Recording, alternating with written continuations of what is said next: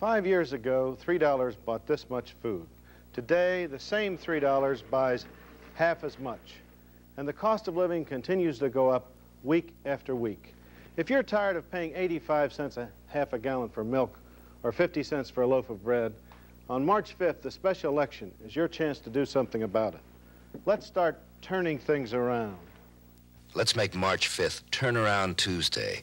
Let's get Tom Luken into Congress.